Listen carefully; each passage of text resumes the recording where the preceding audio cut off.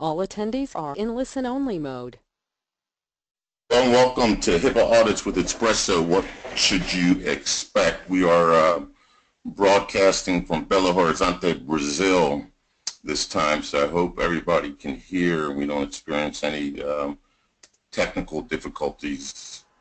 My name is Carlos Leyva. I'm CEO of Three Lions Publishing, publisher of the HIPAA Survival Guide. I'm also the attorney and a managing partner with the Digital Business Law Group. Our director of operations for Three Lions Publishing, Martin Gwynn, is the moderator. He'll be looking at the chat window for questions. We take questions as we go. We actually like questions as we go. It's more interactive that way. We also will take questions at the end. So with that, one of the things about preparing for an audit is you need to have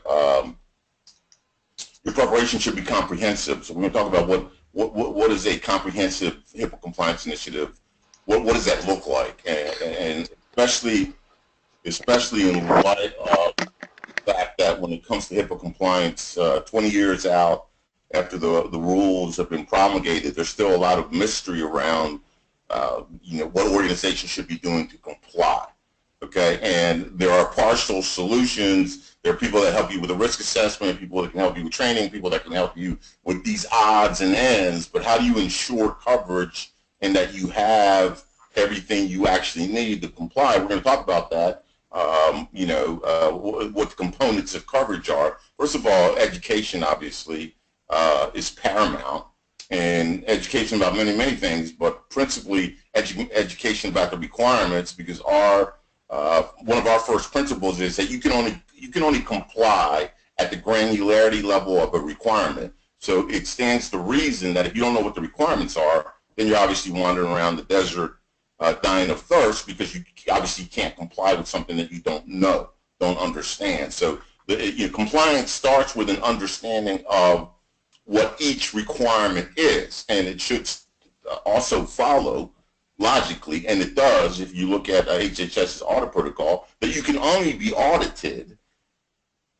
based on the requirements that are in the rules, right? They can't audit you something that they make up, right? So what's in an audit also should not be a mystery, because it can only be based on what the requirements are. And if you look at HHS's audit protocol, it was no mysterious thing. They just took the requirements that were in the rules the whole time and translated them and created some spreadsheets and says, well, this is the universe of stuff that we can audit you on. And of course, we had done that many years ago, for our security rule checklist, our privacy rule checklist, etc., because that's how you comply, the granularity level of a requirement.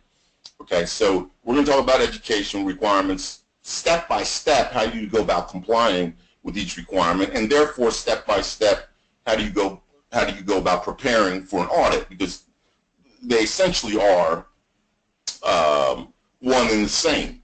Okay, and we're going to talk about the kind of methodology that you should use or have in place to be able to do exactly that. So, learning objectives, comprehensive audit coverage. What does that mean? What's not comprehensive? Okay, the key components that we just talked about, digging a little deeper into those. Why you need to track and how you track. We have scorecards that we provide, right? It's the old adage that you can't manage what you don't measure. So how do you track the fact that you are complying with each requirement? Well, you got to have some sort of tracking mechanisms that allows you to do that. Some sort of scorecard, okay, at that granularity level. So you can say, yes, we have something in place. No, this is just planned right now, okay. We know it exists, but we haven't implemented anything. Yes, we've implemented something, but it's basic. Yes, it's functional. We've implemented something, and it appears to be working. It's been working for about 6 months, and then we have I think the fourth category is like excellent. You're quite happy with the implementation. You've refined it several times for this requirement. Okay, so it's a way to demonstrate that you're trying to comply at the granularity level of requirement, and you can demonstrate that methodology that you're using to an auditor, to a court of law, to your management team, etc. Okay, so what is comprehensive? Well, first of all, let's just go back to basics. There are the three rules that you got to comply with: the privacy rule, the security rule, and the breach notification rule. And each one of those needs to be broken down into its respective requirements. Okay. Now, unfortunately, it's not as simple as just looking at the rule and saying, and that you're going to find, oh, this is requirement 1, this is requirement 2, this is requirement 3. It turns out that for the security rule, yeah, more or less is, you can more or less treat each implementation specification in the security rule, and there's 29 of them, as the requirements of the security rule. Okay, and that's basically what we've done. That basically works for the security rule. The privacy rule really does not break down into standards and implementation specifications. In order to pull out the requirements of the privacy rule, we had to study the rules and actually abstract out what those requirements were. For the breach notification rule, HHS has really treated its audit protocol requirements. There are only 10 for the breach notification rule. So there's 169 that we established globally that HHS first came out with. Only 10 of those were breach notification, and breach notification it's a preparedness set of requirements. You have model letters for patients. You have model letters for the media. You have model letters for HHS. You have a methodology for understanding when breach notification is triggered. You have, how do you go through that 3-step analytical process, security incident, etc. Right? It's preparedness requirements that make up the breach notification audit protocol. But in any case, each one of the 3 rules, it's definitely at the requirement level that you have to comply, and so therefore you end up with a approximate total of about 169 requirements.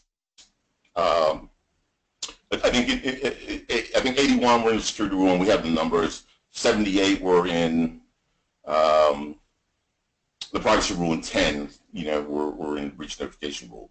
Now, in order to comprehensively comply, we think you need the following 3 things.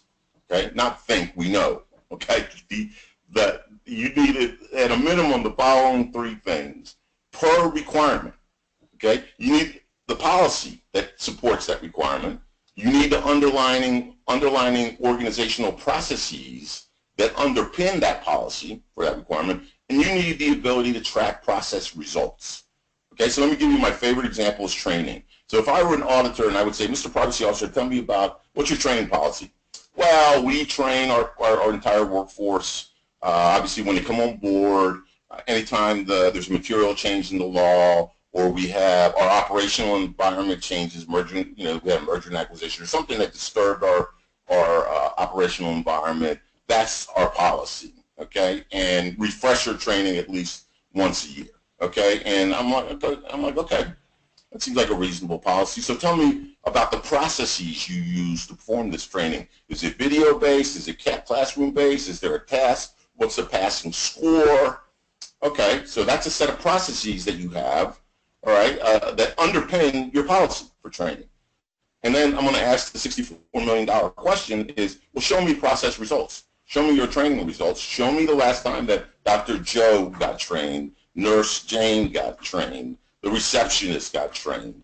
Show me what they got trained on, what date they were trained, if there was a test, what their score was. In other words, I want to see evidence of training. If I don't see all 3, then I'm going to say that you're not compliant. Right? The most important thing to have, it's important to have the policy. Obviously, it's important to have the processes, right, in place, but it's equally important and imperative to have the ability to show visible, demonstrable evidence, essentially of all 3, but especially of process results. So for each requirement, I want to see results. That's the thing I'm most interested in. Yes, I'm interested in your policy, but a policy without underlying processes, it's just flowery language, right? Processes without tracking mechanisms, well, okay, it sounds good. You describe this process, but how do I know that you're actually doing it? All right? Without your organization's ability to show me process results for this particular requirement, then I don't know, and I can't say that you're compliant. Okay, so it's no more complex or no more trivial than that, right? That's the long and short of it right there. Okay, so this is the key here. You must produce and track visible demonstrable evidence for each requirement. And again, it's, you know, the main question that should come into your mind is your partner, we're assuming that you have some sort of partner, vendor, somebody that's helping you, consultant, right? Can they show you what first of all, can they show you what all 169 requirements are? And then can they talk about what the policy should be and what the processes should be and what the tracking mechanism should be for that particular requirement, right? If not, then you probably have the wrong partner, because that's where you need to be, okay? So this is sort of a summary, right?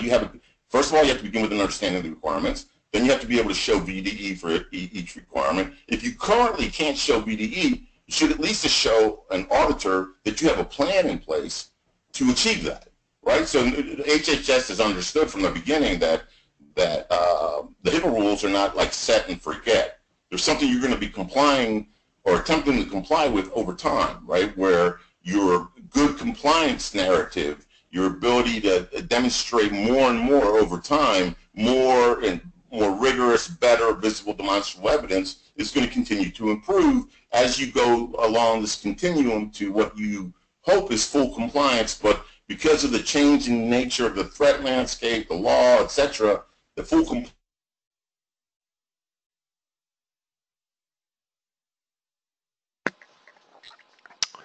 It appears we have lost Mr. Lay, but for the moment, he will be coming back in. I'm sorry, what's that? We lost your audio for a second. You're back now. Okay, so I was reviewing what audit preparation means. Okay, is audit preparation, you should be able to show visible, demonstrable evidence for each requirement, or you must have it. If you can't do that for each requirement, you ought to have a plan in place to do that. Okay, so obviously it's all requirements. And when HHS first promulgated their version 1L of the audit protocol, this is what they came up with. For the privacy rule, these were all the requirements. For the security rule, these were the enumerated requirements. And here you can tell that they were broken down by administrative safeguards, the technical safeguards, physical safeguards, etc. And then for the recertification rule, you had these 10 preparedness requirements. Okay? So this is where that total of 169 comes from. Now, when they did their audit protocol version 2,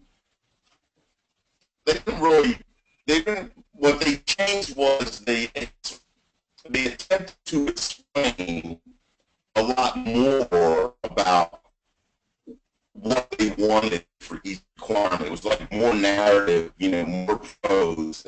I guess maybe to a degree it was somewhat helpful. On the other hand, it was somewhat confusing because their count changed a little bit, not by all that much. But now you have all this text that you had to deal with as well. But that was the sort of major change in the protocol. It explained the protocol a little bit better. So we still like to say, more or less, there's these 169 requirements that you have to comply with, right? And that's what you're going to get audited on. Right? And so there should be really a mystery of what you're going to get audited on. What the judge did was, and you can look at the explanations about it. Just went through the rules and pulled out requirements, which is what anybody would do, which is what lawyers do. They go through the rules and they pull out the requirements, right? The challenge is, especially from an audit perspective, but just from a comprehensive perspective, is that there's all this mystery because there are so many partial solutions, okay? And partial solutions, you may have some policies, some training, somebody has something like Expresso that helps you with the risk assessment, and so on and so forth, right? And it creates a lot of confusion in the marketplaces because you're not quite sure exactly which way to go. And one of the things that we want to get to here is just a basic understanding that you should ground you is, how does this partner help you comply with each requirement? Arnie, can you still hear me? Yes, you are breaking up very badly, though. The audio quality is very poor. Yeah, I'm not sure. You're going to have to pipe up and let me know when I'm in or out, obviously, because I don't know. So can you hear me now? I can hear you now, but you're still garbled.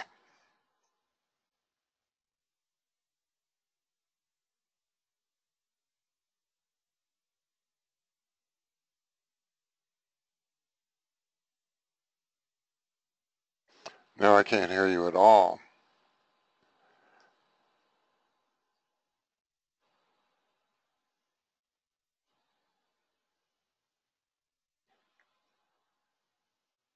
Well, let's just give it a moment or two and see if we can reconnect. He's probably trying to dial back in.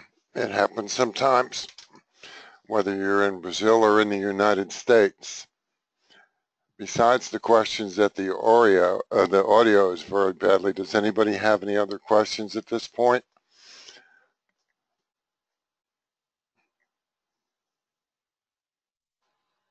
Let's see if he gets back in.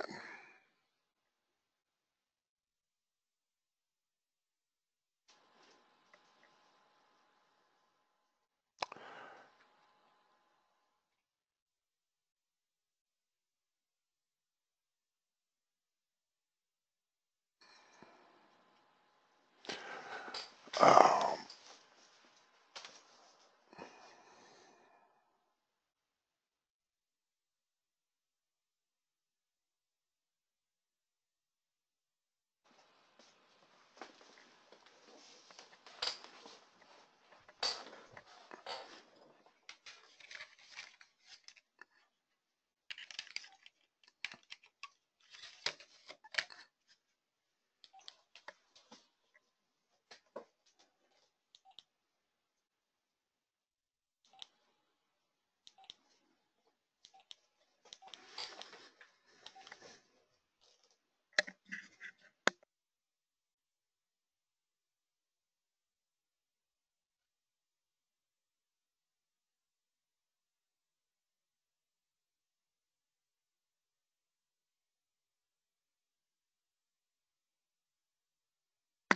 Yes, we were still on the audit preparation slide.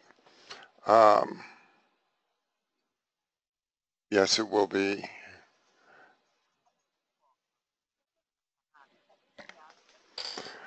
Okay, I just tried to make a phone call to see if I can get a hold of Carlos, and the call did not go through, so they may be experiencing some technical difficulties locally. I think we'll give it. Okay, Martin. You're back. You're back. I've called into the audio. Into the audio. That's much better. All right. All right. So I'm going over. I've called into the audio, and then let me just start back here. I think we were on wetware versus, and you're going to stay unmuted, please. So because when I ask you if you can hear me, I don't want you to have to mute and unmute every time. Okay. No, stay unmuted. Yes. Okay. So let me move this over. Okay. So when we're talking about wetware versus software, we like to think, at 3 lines, at least in part, the wetware is content that shows you how to comply, like our privacy rule checklist, our security rule checklist, our training. It's all about requirements. All our products try to address various aspects of requirements. There's HIPAA software out there, right? But if the HIPAA software is without content, there's a lot of HIPAA software out there that just functions as a repository for your documents. It's not really helping you comply. It's a place to store stuff. Okay, and so we like to make this distinction between wetware and software, right? What software is important. Expresso is a software product that allows you to do a risk assessment in 3 hours or less.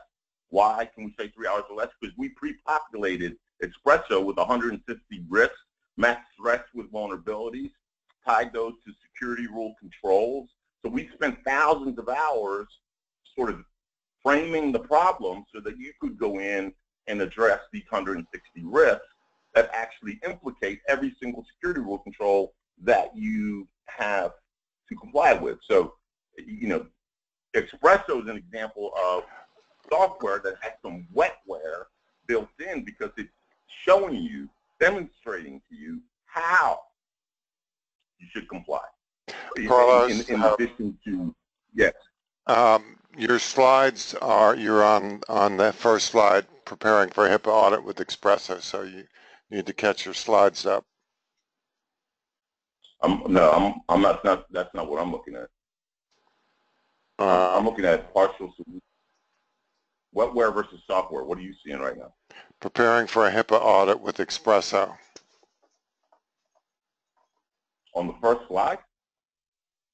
I'm just on getting the cover page. You're not seeing the slide? Is everybody else? I'm not seeing the slide. Is everybody else seeing the slides?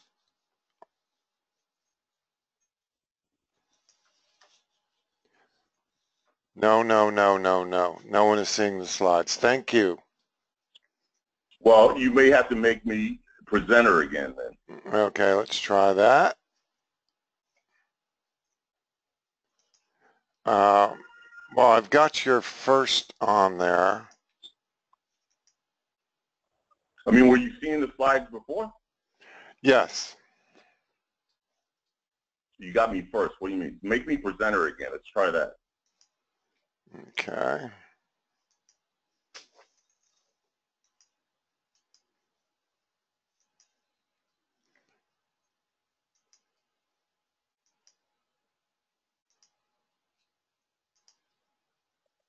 I'm not seeing anything as far as you trying to make me presenter. I'm trying to.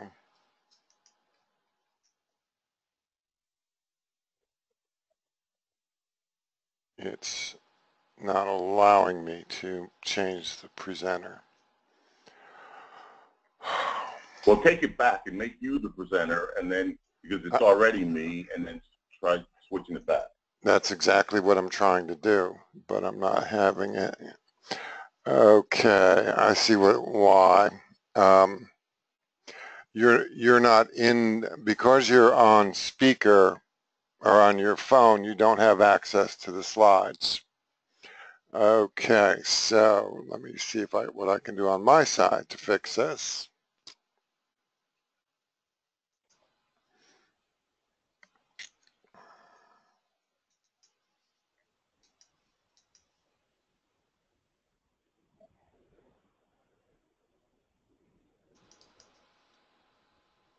Well, I mean, people had the handout. The slides are in the handouts. Huh? Yes, they are. So let's just try to, you know, walk through it that way. I mean, because otherwise we're going to be fighting the technology.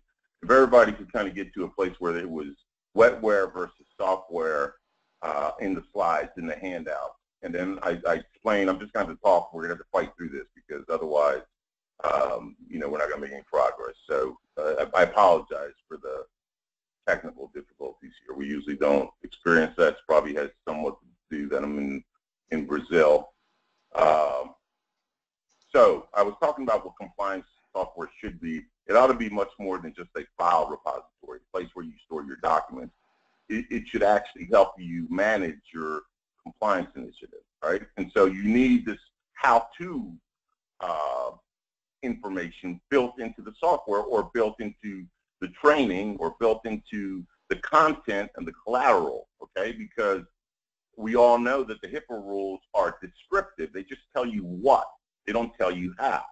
And even if you look at the NIST documents, you know, for complying with the security rule, well, what they do is they play 20 questions. They say, well, for this particular requirement, here are the 20 questions you ought to be asking yourself. Well, that's not very helpful, right? When you just want to pull your hair out. They're not telling you how to comply, and they're never going to tell you how to comply because they're the U.S. government. They're not going to tell you how to comply because then you can make the argument, well, we did it just the way you said, and now you're saying we're not in compliance, okay? So no compliance regime is going to tell you how. They're going to tell you what. and then you have to figure out the how. Okay, and that's what you ought to be asking the questions of your partner, is how do you help me comply? And specifically, how do you help me comply with this 169 requirements? Now, some requirements, some are more important than others, okay? And obviously, if you're talking about the HIPAA security rule, the very first requirement is a risk assessment. If you haven't done a comprehensive risk assessment, you're probably going to be found to be in willful neglect, where the violations start at $50,000 per violation, okay? Because almost everything in the security rule is dependent on whether or not you've done a risk assessment, right? So you just almost can't be in compliance without having done a risk assessment, okay? But even having said that, a risk assessment is one out of the 29 controls that you have to implement in order to say that you are compliant with the security rule. So what are some of the other controls? Well, you have to be able to show that you are can track incidents, you know, that you're doing reviewing log files, you know, that you have business associates agreements in place, that your business associates are doing the right thing, et cetera, et cetera. There's all these other sort of, you know, disaster recovery, contingency planning, emergency operations. There's these other controls within the security rule that you need to have implemented. Also training. What do you need to be trained on? Well, you need a lot more training nowadays than you used to. You need a lot more, your staff needs to be able to be a lot more literate as to the security rule than it did in the old days, when we like to say, you know, that what was offered was sort of dumbed down feel-good training. So you need, what do you need? Well, you need at a minimum for each workforce member training on the privacy rule, training on the breach notification rule, and training on the security rule. Okay, those three things at a minimum. If you're the compliance officer, then you need audit training for each one of these. If you're, you know, we have specialty training like cloud, social media, mobile. You know, these are all training items depending on maybe what kind of staff you have, you know, et cetera, et cetera. But it's the question is my training helping me comply with these 169 requirements? What are these tools that my partner has, and are they helping me comply? So you can almost drive yourself to madness looking at the number of point solutions that tackle a particular piece. And I'm not necessarily saying that a point solution is bad, but if you simply had a tool that helped you do risk assessment, then you're missing the other 28 controls within the security rule that you have to comply with. And we're not even talking about the breach notification rule or the privacy rule yet, right? So comprehensiveness means, are you sort of grounded in all these things that you need to comply, right? And I'm just going to enumerate sort of these high-end education requirements, because the rules all changed because of the HITECH Act. You should have at least some fundamental understanding of the HITECH Act, because the HITECH Act was the game changer and introduced breach notification, et cetera. You should have some understanding about the omnibus rule that was implemented in 2013, because it set some final rules. It changed some things vis-a-vis the notification of privacy policy, vis-a-vis breach business associate contracts that you need to have. Of course, the privacy rule, the security rule, breach notification, business associates. These are all sort of major areas that would be comprehensive in nature from a training perspective, right? In addition, risk assessment, risk management, social media, mobile, cloud computing, right? Maybe some sort of certification that we're now offering. So post the HITECH Act, right? You simply need more literacy. Now, does everybody in your workforce need to be trained on all these things? No. But does your compliance officer? Yes. Does some of the other compliance staff? Probably. You know, and so when we get to, what does everybody need? Well, everybody at a minimum should have the training on those three rules, and probably depending on what you do and what type of organization you are, you know, mobile is probably important, maybe important for everybody. Cloud may be important for legal staff and some of your other executives. So there's a lot, it's a lot more nuanced now than it used to be. Okay, and that's why still this many years after the HIPAA Act, there's still a significant number of still a significant amount of confusion around how you go about complying. Now, Martin, I know we've had a hard time here. I want to take a breath and see if there's any questions. Not at this time, Carlos. Okay, so I want to just sort of offer you how we at the HIPAA Survival Guide try to get at comprehensiveness, okay? We've taken the requirements and we map in our privacy rule checklist, we have what we call a checklist item for every privacy rule requirement. And here you see PR, that's privacy rule, UD, that's uses and disclosure, 0001, the first requirement of the privacy rule, violation of the rule, okay? And this item addresses whether or not you have a policy and a set of processes in place to determine when the privacy rule has been violated. If you can't determine when the privacy rule has been violated, then you'll never be able to determine when breach notification is triggered. Why is that? Because breach notification requires a violation of the privacy rule, okay? This is like HIPAA Compliance 101, but it's more nuanced than is apparent on its face.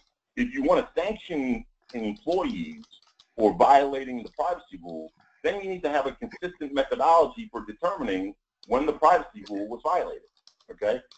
Well, in our breach notification framework, we give you that methodology, and in our checklist, we tell you what kind of policy you should have with respect to violation of the rule, what sort of processes you should have in place, and how you track this, okay? And then we go to the next requirement for uses and disclosure. So with respect to the privacy rule, we've broken the privacy rule down into 3 areas.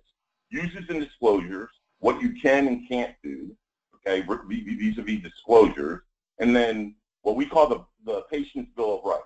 Notice of privacy practices, the fact that a patient can demand access to their PHI, the fact that a patient can demand that they modify their PHI, and then finally administrative requirements. We saw the documentation that you need to have, okay? And for each one of those things, we're not showing that right now, but for each one of those things, we tell you what the policy ought to be, we tell you what processes you should implement, and we tell you how you ought to go about tracking this particular requirement, okay? And PBR, here you see the sections for the patient's bill of rights, and here you see the administrative requirements, okay?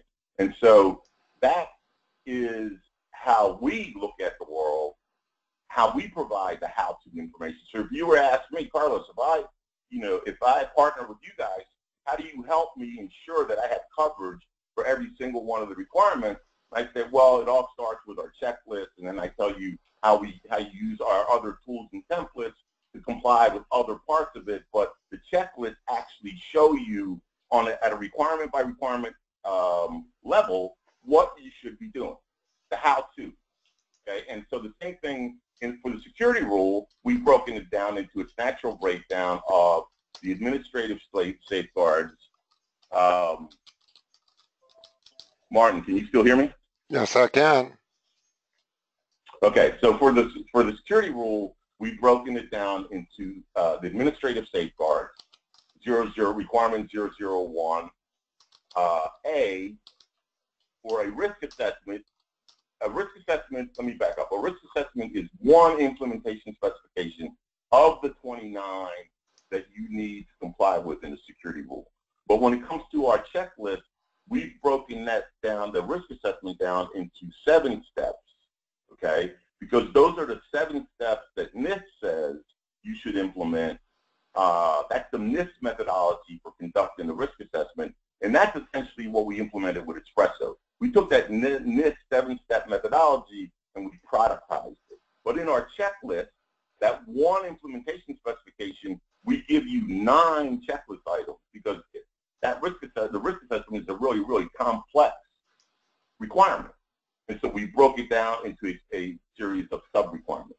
Same thing is for risk mitigation. That's those two implement.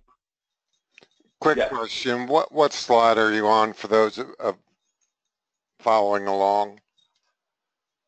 Yeah, I don't have a slide number. I'm sorry, guys. I have requirements. At the top, it should say requirements parentheses SR of the security rule. Requirements open parentheses SR, close parentheses for the security rule. I don't have a slide number here. I mean, I could get one, but I'd have to exit out here. Okay. Okay, we're good to go, I think. Okay. So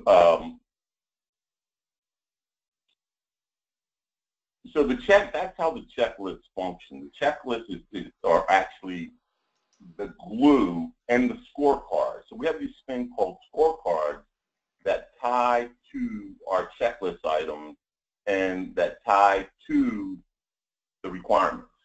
Okay, and if you assemble these three pieces, here are the requirements of the rules. In the middle is how you keep count with our scorecards, and to the right of that would be a visual of here are all the checklist items, and the checklist item is essentially a requirement, but it could be broken down into 7 or 8 sub-requirements depending on the complexity, right? So with those three pieces, we can ensure that you have coverage. We can walk down the scorecard and say, well, are you doing this? Well, if you're not doing it, go to the security rule checklist, find that checklist item, and read what you should be doing and how you should be doing it, okay? And once you implement it, then you can give yourself a score, right? And that becomes then the methodology that helps you triangulate and put all these pieces together. Now, what I'm suggesting to you is any partner that you have should be able to have some sort of methodology and way that they can show you how they're helping you achieve coverage. Okay, that's the important thing. Now I've moved on to the requirements for breach notification, which is those 10 requirements that we talked about. They're preparedness requirements, and those are met by our breach notification framework. So we have a security rule checklist that has all the security rule requirements. We have a privacy rule checklist that has all the privacy rule requirements, the how-to. We have a breach notification framework. What does it have? Well, it has a methodology to show you when notification is triggered. So if an auditor says, well, how do you know when notification is triggered? You say, well, we have this analytical framework. That analytical framework comes right out of the rules. I can tell you what the 3 steps are right now. Often we do an entire webinar on just breach notification, but the first step was PHI, was unsecured PHI compromised? Okay, and essentially what that's saying is, was there a privacy rule violation? Okay, and then that gets back to saying, well, how do you answer that question? Was there a privacy rule violation? Well, we give you a methodology for walking through the privacy rule to determine whether or not it was violated of unsecured PHI. Well, what does that mean? Well, unsecured PHI means PHI that hasn't been rendered unusable, unreadable, or indecipherable. In other words, PHI that you haven't encrypted. Because if you've encrypted the PHI according to the protocol, you really can't have a breach by definition. Okay? But for the purposes of this webinar, a breach notification framework helps satisfy those 10 requirements of HHS's audit protocol with respect to breach notification, which is you have a methodology in place, you understand when notification is required, you understand that notification requires specific content. You just can't say any old thing when you notify a patient or the media. The regulations say you have to at least say these things. You have to at least put in a 1-800 number if, you know, so many patients were impacted, right? There's some rules around how you go about notifying, and the question is, from an audit perspective, are you prepared? If you had a breach today, would you be prepared? You have model letters, you have a methodology, et cetera, right? And so that's how HHS would audit you on the breach notification rule. Okay, so one of the questions is that you would want to answer is, would you know a breach if you saw one? How do you know, right? So my first question would be, one of the first questions I would ask when I'm auditing is, tell me about how you're tracking security incidents. Because if you get that deer in the headlights look, then I know that you're probably done for, right? Because if you're not tracking security incidents, how do you know when there's a breach? If people don't know how to report a breach to a particular individual or group, then how are you ever going to find out that there was a breach, except by some kind of dumb luck, right? And then the questions from there go, okay, well, you have okay, so there is a person that you call, and everybody knows it, you know, they know the number of this person or the group. When that group gets an incident, what do? How do they go about analyzing it? Create an incident document, you know, et cetera, et cetera. That's the kind of preparedness requirements that are contained in those 10, right? So that those are the kind of questions, if I were auditing, that's what I would ask about is, hey, tell me first, how do you track? Because that leads to everything else, okay? What I'm showing now is I'm showing a slide that says step by step, open parens PR for privacy rule. And this is just an example of one checklist item. And what I wanted to show here is that a checklist item, this happens to be privacy rule dash uses and disclosure dash 0001 violation of the rule. Okay, and what it is that we're giving you a policy statement. So if you take all these policy statements for every checklist item, and we have, right, we take that and we put it into one policy document, that becomes your privacy rule policy. Now, obviously, it's a model policy, so you would take that and modify it a little bit. But once you've modified it a little bit and distributed it and got everybody to sign, that's a ticky mark. You can say, you know, everybody understands our privacy rule policy because we reviewed it, we distributed it, everybody signed it. That signature is in their personnel, their HIPAA workforce folder, ticky mark, you've met that. So I'm showing you that we have a description of the checklist item, we have references to the law, but the three principal things is we have a policy statement. And then we're telling you a set of processes that you should implement and how you should track this particular requirement, right? At that level of granularity, we're giving you the how-to, and then this M1, 2, 3, 4, that actually goes into our scorecard, which is an Excel spreadsheet that you're grading yourself. Hey, 0 means you're not doing anything at all, which is bad. 1 means, yeah, we understand that we should be doing something, we have a plan, but we don't have it in place. 2 means we have something in place, not as good as we would want it, you know, so we give ourselves a score of 2 for basic, and so forth. And at the end of the day, you know, this is something that you use to grade yourself. It's also something you could use to show a court of law that you're doing what's reasonable and appropriate for an organization of your size, complexity, amount of resources, etc. In other words, it's evidence of compliance. It's evidence of compliance. The scorecard is how you demonstrate that you have a methodology in place for covering all 169 requirements. Okay, and here's an example of step-by-step open parens security rule. Again, example of one checklist item of the probably in a security rule because some like risk assessment was broken down into 7 checklist items because it was a big requirement. It's more than 29, but not as many as 81. All right, so don't get overly concerned that the counts don't match exactly because HHS has sometimes included some subparts as requirements, sometimes not, you know, but we've done the mapping that we feel like we got this covered, right? Even though the exact numbers don't line up because we've methodically gone through and say, yep, okay, this covers these 2 or 3 over here, and these cover these, etc. Right? So here's an example of step-by-step breach notifications, you know, from our breach notification framework, showing, well, how do you know if you've encrypted correctly? Well, before you say, do I know that I encrypted correctly? You have to say, well, was the PHI in motion? Was it at rest? Were you trying to dispose of it?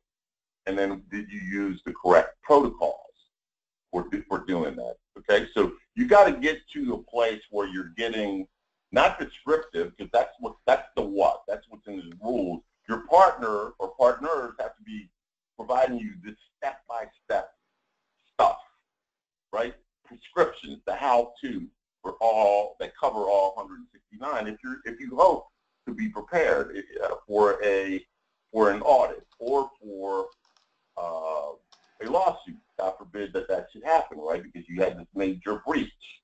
So being able to show that you at least had these things in place, even though you weren't in perfect compliance, is probably in most cases enough to get you out of a willful neglect finding. Because willful neglect essentially means you stuck your head in the sand and you didn't do anything. I think about 2 or 3 weeks ago there was a breach. Essentially, the organization hadn't done anything since the HIPAA Act was promulgated in 2009, and they got whacked with a $3.4 million fine, right? Which is what you're going to get whacked with if you pull down that 3-ring binder of how you used to comply before OCR really was ever really enforcing HIPAA, because prior to the HIPAA Act, HIPAA was really a paper tiger that never got enforced. Okay, so that's how big a change the HIPAA is. HIPAA now has teeth. Those teeth started growing in 2009.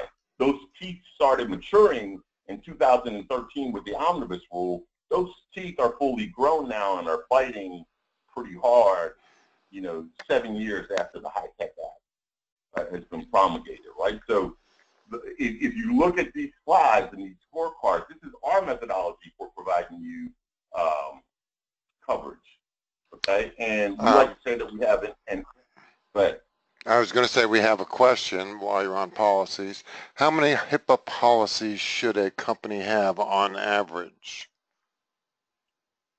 Okay, so we don't like this approach of having like 50 policies for the privacy rule. We take all the privacy rule policy requirements, policy statements, and we put it into one policy for the privacy rule.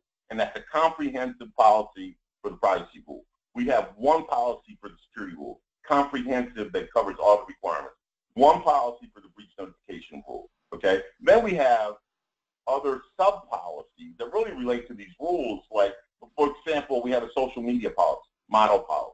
We have a cloud model policy, and it depends on what the organization does, whether you're a covered entity, what kind of covered entity, or you're a business associate, what kind of business associate, how many policies you're going to have. But we're not, having hundreds of policies with some of our competitors have, we don't think that makes any sense. It's like, why do you have all these hundreds of documents? And a lot of it is boilerplate, right? So we took a different approach. We have one comprehensive policy for the privacy rule, one for the breach notification rule, one for the security rule, and then some other policies that are used depending on the need.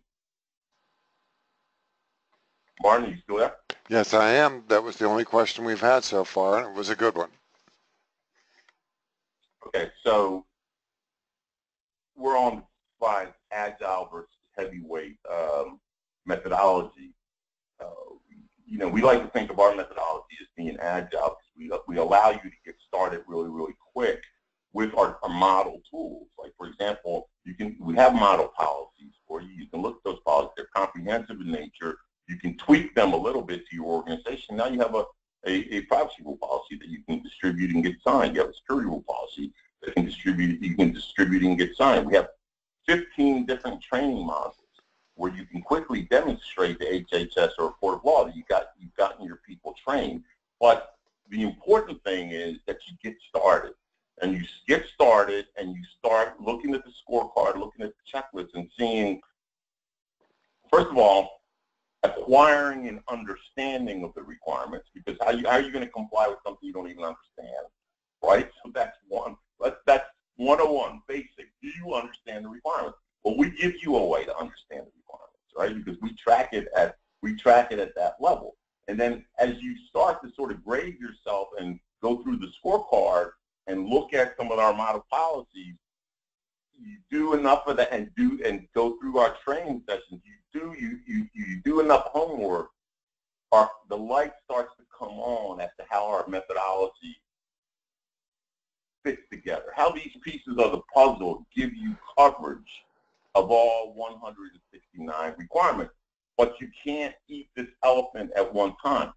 You have to eat it a little bit at a time, right? It's overwhelming to try to eat it at one time, right? And so We give you easy ways to get started. Like we have 20 mini project plans, for example. That's a way to get you started. Just get going, doing something. Distribute your policies. Get people trained. Create a HIPAA repository that's going to have where you store all your documents. So, you know, these mini project plans are a program for achieving compliance, right? But the important thing is, in agile versus heavyweight is, look, get started, because every organization is going to implement HIPAA a little bit different, because every organization's culture is a little different. Okay, this is not going to be, it's not going to be the same implementation over and over again. It's going to vary by organization. So I want to skip forward here to you know, one of our philosophical arguments, and because of technical problems, I'm trying to get through this, is big problems like HIPAA compliance require many, many small solutions. It may be counterintuitive, but you're going to iterate your way through trying to achieve the aspirational goal of full compliance by implementing, you know, and learning as you go. Okay, and HHS expects that. In fact, HHS would be happy to find that you had a methodology and a way of understanding all 169 requirements, even if you hadn't gotten to implementing all 169 requirements, because at a minimum, you show that you have a methodology and a problem-solving approach that eventually should get you close to the aspirational goal of full compliance, right? And so if you have these things in place, you're unlikely to be whacked with a finding of a willful neglect. But on the other hand, you could buy some tools and some methodologies and not do your first risk assessment, and then you probably would be found to be in willful neglect of the security rule, because what Expresso does. So I'm going to try to get to the Expresso slides here and skip some of this other stuff to talk about what we've tried to do with Expresso.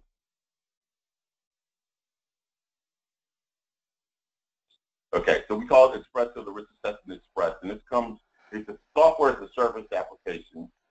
We've predefined and pre-combined threats with vulnerabilities to create risks, and it's our customer's job to go through these risks and assign levels of probability. What's the probability that this threat is going to exploit this vulnerability? And if that threat exploited the vulnerability, what would be the impact to your organization? Okay, and then you give that a value, high, medium, or low. So you say the probability of this threat, let's say software engineering or intrusion, phishing. The probability of this threat exploiting the fact that we have no disaster recovery plan,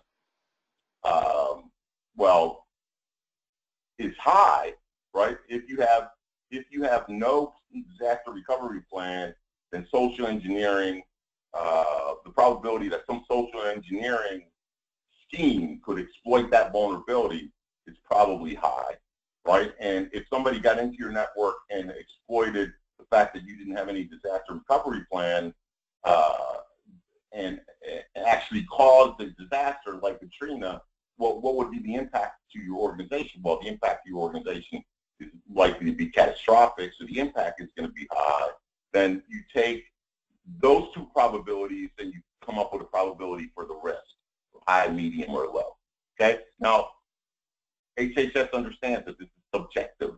It's not a mathematical approach. It's you thinking hard about your organization and assigning a risk level, an impact level, a probability level that this threat will exploit this vulnerability. Now, what we've done is we've come up with 160 risks, and those risks cover the entirety of the security rule.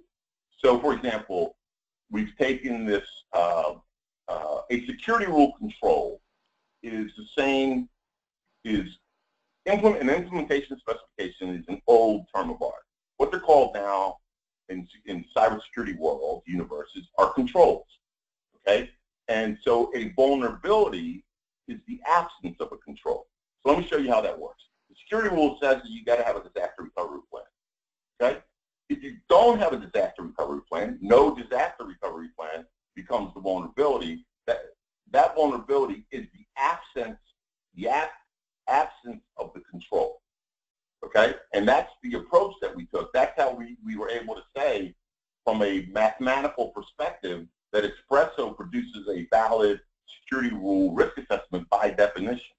It identifies over and over again, somewhat, right?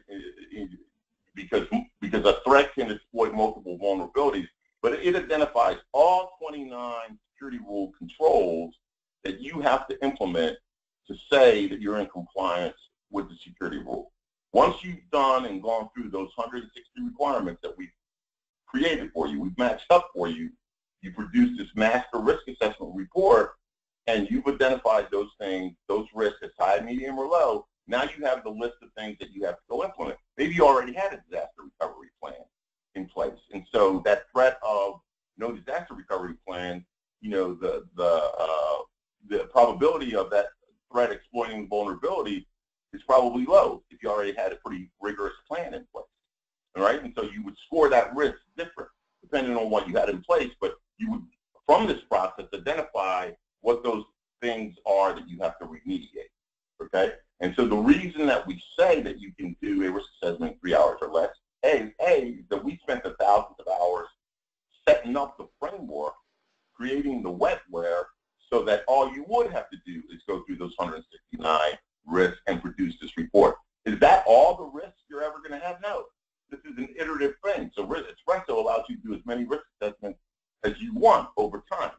And you can go back in time and produce a risk assessment from 2 years ago and produce that report. And you can go back in time after you remediate and change a risk from high to low, because now you put in the control, right? So it's a place that can change that how-to information that sets the stage for the remainder of your security rule implementation, okay, which is really the hard part. Comes in the remediation.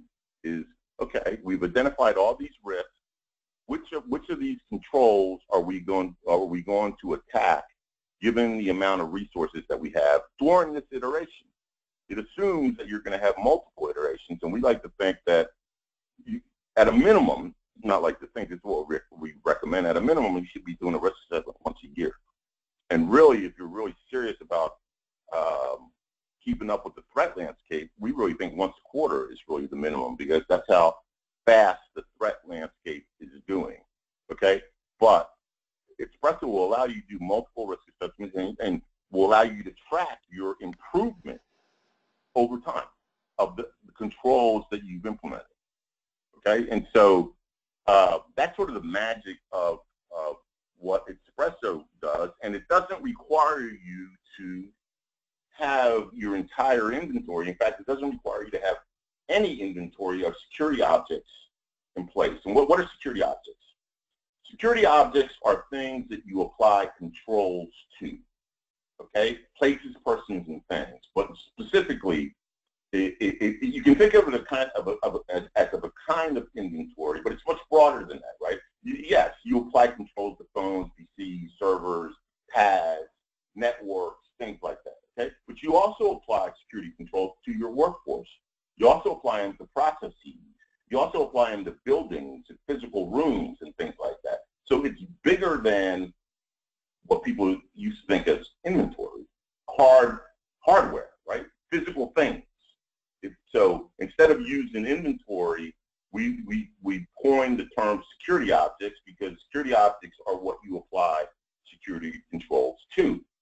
But Expresso doesn't require you to go through this long, arduous process of putting in all your inventory into Expresso before you can do your first risk assessment. Why?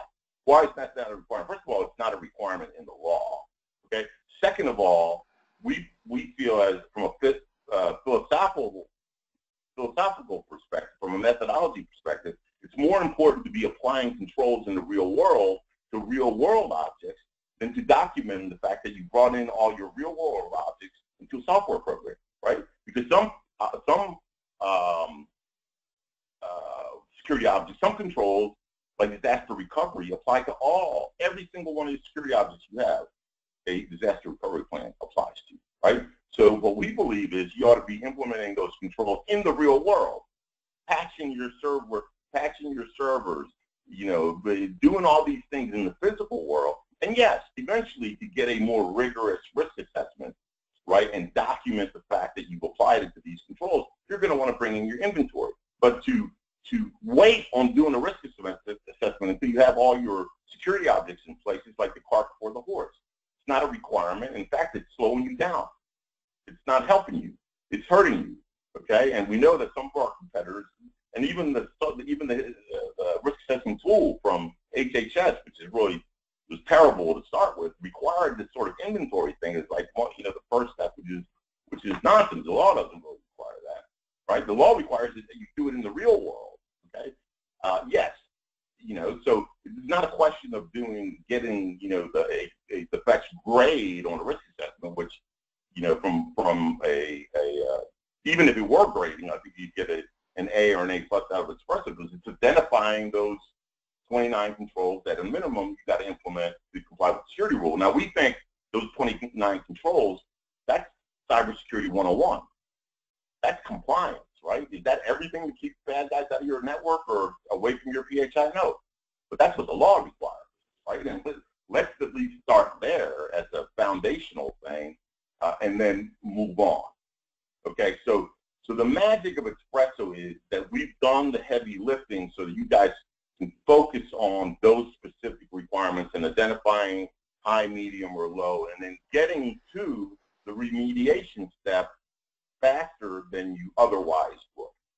Okay, and then you can come back and you can apply controls to anywhere in the tree. Like we have you can apply a security control to every security object.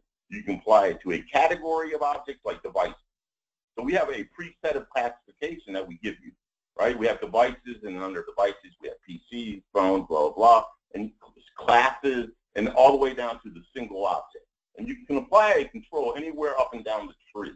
So we've done the wetware to allow you to actually document all where you've applied controls in the real world within Expresso. We just don't force you to do that before you actually get started in the real world remediating. Okay, so I'm going to take another breath there, Martin, and just sort of throw it out there for questions. Okay, well, we don't have any at this time. Well, that doesn't surprise me. You know, because we don't have the people looking at the slides. But let me talk a little bit more about. We just released Expresso has been you know, in production now. I think since it was August 2016, correct? Yes. We've had many customers go through their first risk assessment in a short period of time. We released Expresso 1.1 that provided some very needed enhancements. For example, keeping notes allows you to keep notes for each risk, you know, and notes for each security object that you put into the system. And it allows you to implement, obviously, we don't, you know, we give you 160 risks, but we allow you to put in your own risks, and that's, you know, over time, right? Well, what we've done is pre-populated so that you're not staring at that blank sheet of paper. And if anybody's tried to create a risk assessment and looked at the NIST methodology, so one thing you should know is that what Expresso does is implement NIST Special Publication 800-30 Rev 1, right? That's the NIST methodology for conducting a risk assessment. What Expresso did was essentially productize that, okay? And Expresso is part of our subscription plan. So when you buy our subscription, okay, not only do you get Expresso, you get our 15 training modules, you get all our checklists, you get the other tools and templates that we provide. So it's really Expresso plus these 30-odd products that help you remediate, right? And that are growing over time. About 6 weeks ago, we delivered a contingency framework that helps you create a disaster recovery plan. So if you don't have a plan in place, you're not staring at this blank sheet of paper. So the pricing on the subscription that includes Expresso is $2,500. You get all that, plus get any new products, any enhancements to the product. Like back in 2013, we had to change our products to the omnibus rule, right? The people that were subscribing didn't get charged anymore. We had to go change all our products, every last single one of them, training ones. The omnibus rule impacted all of it. Our subscribers just got that, right? Any new products that we added, our subscribers just got that. So that $2,500 is a complete package. We think a comprehensive package, not a partial solution, a nearly complete solution, and it's getting more complete over time because we're adding things to it. And then year 2, year 3, it's an optional renewal of $12.95. I mean, obviously, if you want to continue to do more risk assessments and have access to Expresso, then you have to pay the renewal price, right? But that's what you get, and you continue to get any updates, new products, enhancements to products, etc. So I apologize for the technical difficulties. I'm glad that I was able to dial in and kind of get through this. Happy to take some questions after the fact.